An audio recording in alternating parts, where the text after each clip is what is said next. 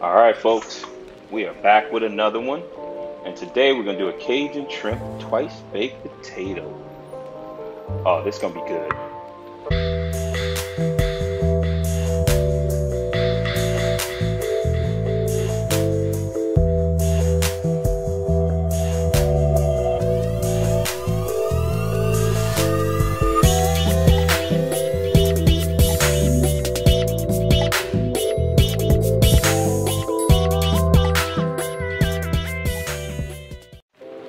All right, so let's get this one started.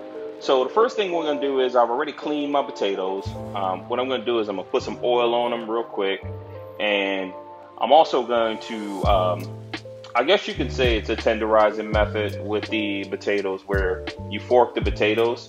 And what that does, that allows when you salt them for the salt to get in. So I'm gonna wrap them with foil, and then I'm gonna put them in my air fryer at 375 degrees for 1 hour. All right, so I'm gonna take these guys, put them in.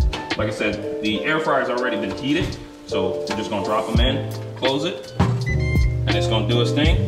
And I'll see you guys in about an hour.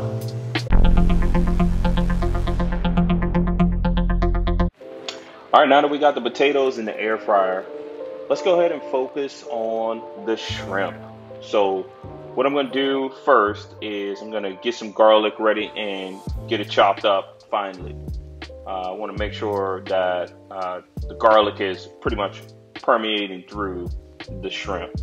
And so I'll chop those up, and then next I'll get to some chopped up parsley. So I'm also going to add that to the dish. And yeah, I like to make sure get all these ingredients ready to go ahead of time, so that way I'm not chopping them at the end. And I also got some chives, and the chives are going to add that kind of fragrant onion flavor, if you want to say, without it being as pungent like an onion. So that's the nice thing about those. So what we're gonna do is we're gonna add some seasoning to these shrimp. So I got the shrimp ready to go, and I'm gonna leave the tails on for now. Shrimp tend to cook better with the tails on. They don't curl up as much. So I like to leave the tails on while I cook them, but I will take the tails off later. So I got my seasoning in there. We're gonna do a couple different types of Cajun seasoning. Of course, I gotta add some smoked paprika and some onion powder. Now, there's no reason to add any salt to this due to the Cajun seasoning having a lot of salt in it already. So those will be ready to go. So we'll get those shrimp set, and you'll see me add the garlic powder in here. And then what you want to do is use what God gave you. Once you add a little bit of oil right on top to mix these up, and I don't need much, just a little bit, because they're gonna have butter and oil in the pan, but use those hands and get ready. So now that we got that, I got a little bit of oil already in the pan, so I gotta throw my butter in, okay? And what you wanna see is the butter bubbling up just a little bit. You don't necessarily want it brown yet, because what's gonna happen is it comes up to temp. So I got my fire to about a medium-high heat.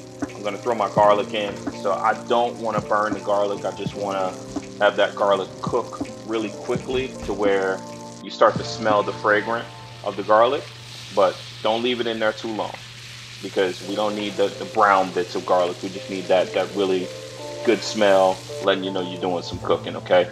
The shrimp are gonna go in right after that. And I'll tell you, the way this smells when you start to smell those seasonings and that Cajun seasoning, it's not overpowering. It's actually pleasant for me, at least. So just, enjoy the process as you're cooking it. So this dish was actually inspired by a restaurant called McAllister's Deli, and they make what's called a spud, where they put different ingredients inside of the spud. I thought it'd be a great idea to throw some shrimp in mine and take a regular twice baked potato, instead of using bacon and kind of the traditional ingredients, throw some Cajun shrimp in there. Why not? I mean, I don't think you can go wrong, I mean, look at this. If that don't make you a little bit happy just at this point, I don't know what does. So we're gonna let the shrimp cook, and you want to get them to they're nice and tender.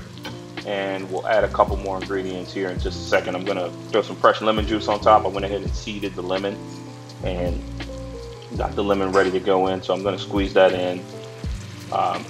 And that just obviously, it just adds something extra when you have some fresh lemon on top of your shrimp.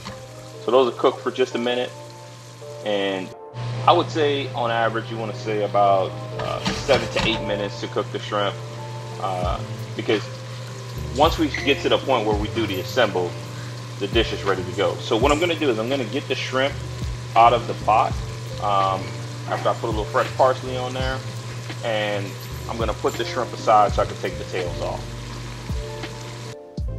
The one thing I'm not going to leave in that pot is all of that deliciousness right there that you see. I mean, come on.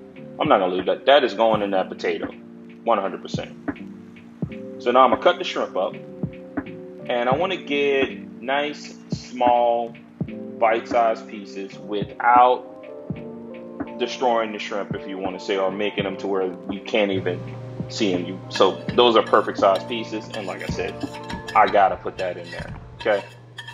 So that look at that. I mean, if that don't make you happy. Now I know you want to say, well, that's a lot of oil. Well, this is kind of a rich dish. So I got some cheddar cheese that I'm going to grate up, and this is also going to go in there. So this is some freshly grated cheddar, and I want to say it's a aged mild cheddar. I didn't want to do a sharp cheddar, but we'll get ready for the potato. All right, it's potato time. So my potatoes have been cooking for about 50 minutes, and they're right where I need them to be. So what's nice is they're soft enough, but they still have where, it's not too soft. So what you want to do is you want to cut a slit at the top of the potato and go all the way around, okay? As you can see, I was having a little bit of trouble because it was hot. But once you get that top piece off, you're going to scoop all of that out, okay? And so what I'm going to do is I got 3 potatoes that were in the air fryer. I'm going to go ahead and get all of that scooped out, and then we'll get to work on the filling. And you'll see, I mean, it looks like the potatoes not soft yet, but it's incredibly soft. And I got a little bowl. I'm throwing that right in there. But the filling is going to be absolutely delicious with everything that's going to go in it.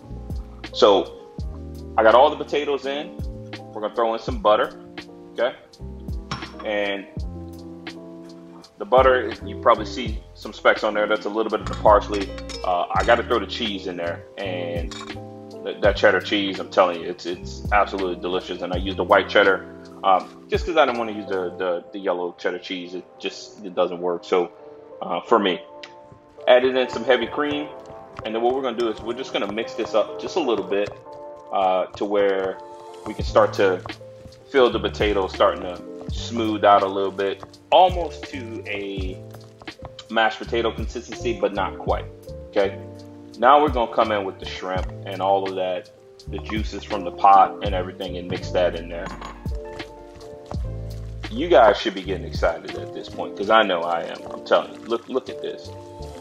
I want to eat that by itself and not even throw it in the potato, but you put it in there with the potato skin, and then we're going to throw it back in the air fryer here shortly to get that all nice and bubbly and crisp up. But I got a few more things I want to add in. So now that we got that mixing and it's getting really, really nice, I'm going to throw in some parsley and also some chives. Now, the one thing you didn't see me put in here is any salt. And the main reason, with the combination of the butter, with the combination of the cheese, and also with the shrimp, I promise you, you don't need any salt. If at the end you want to add a little bit of Cajun seasoning right on top, you could. I chose not to, but you definitely could do so. So we'll get that ready. And now that we got the filling all mixed, I got the potato happy and ready to go, we're going to start filling these bad boys up. And I'll tell you, if you're not excited about how you can play around with this dish, I mean, think about it. You could do crab meat, you could do shrimp, crawfish for my people down in New Orleans. I mean, there's just so many different things you can do. Make sure you like and subscribe to this channel. I'm trying to grow this channel exponentially for the year 2023 and put out a lot more dishes. We'll be back with you guys here shortly.